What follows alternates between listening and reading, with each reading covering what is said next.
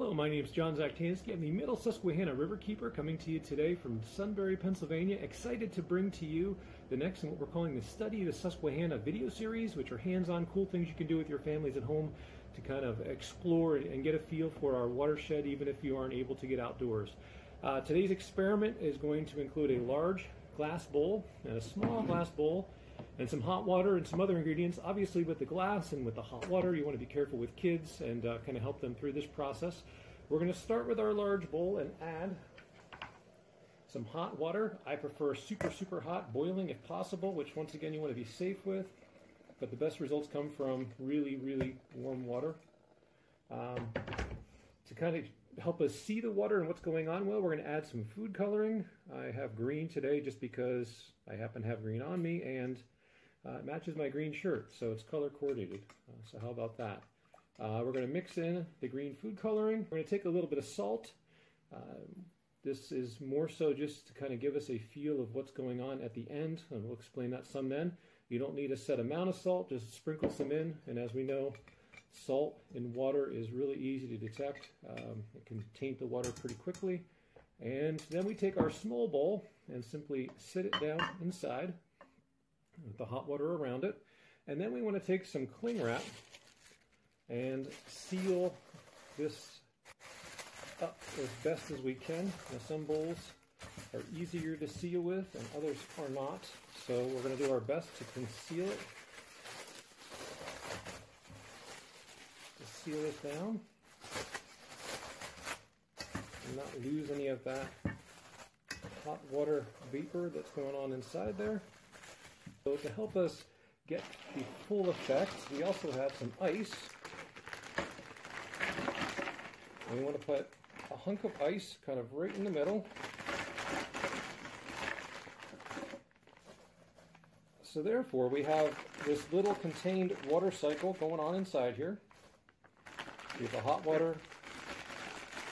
We have obviously inside it's going to condense, it's going to evaporate, it's going to hit our saran wrap, and the saran wrap is going to act like a cloud where it's going to collect that water vapor, and then when it gets to the center, we're going to have this ice, which is kind of like a cool atmosphere, which is going to help take that condensing and turn it into precipitation.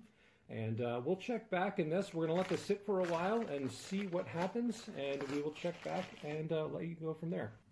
This diagram shows how water vapors evaporate into the sky, condense into clouds, precipitate back down into rain and snow, which then run off into streams and other waterways, and eventually evaporate back up into the sky again. I wanted to see what all we have going inside.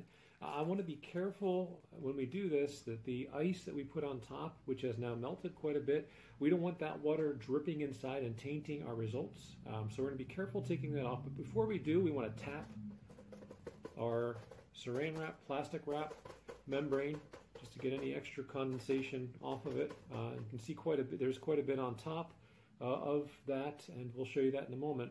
But first, we're going to remove this first of two saran wrap layers. The puddle of water from the ice is still sitting in the middle there. So we're going to be careful not to drop that in.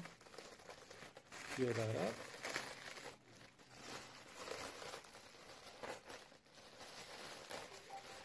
And as you can see, the water is coming up. Okay, and we'll set that aside, out of the way. Here's the other sheet, and I'll show you.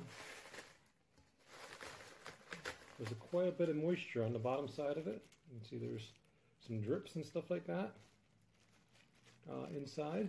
That's all condensation, ultimately condensing on our cloud membrane, and then as the ice cooled it down, it precipitated into our bowl. In the center, we have our glass bowl. Now there's not a lot collected in it at this time. The hotter the water and the longer that we can keep that water hot, the better the evaporation results overall. But inside there is a decent amount of water, just a little, at least a little bit. I'm not sure if you can see it there. I'll get a different angle here in a minute. But this water is clean water. Here's another angle of that water we've collected from our experiment, our water cycle experiment. You can see once again it is not green. If you would taste it, it's not salty. And Once again, this is how our water cycle helps recycle the water that's here on the earth and within our watershed. So thanks a lot for watching today. We look forward to sharing more of these videos in the future. Let us know how it's going if you're trying them out at home, and if you have any suggestions or tips, that would be great. And we look forward to sharing another one soon.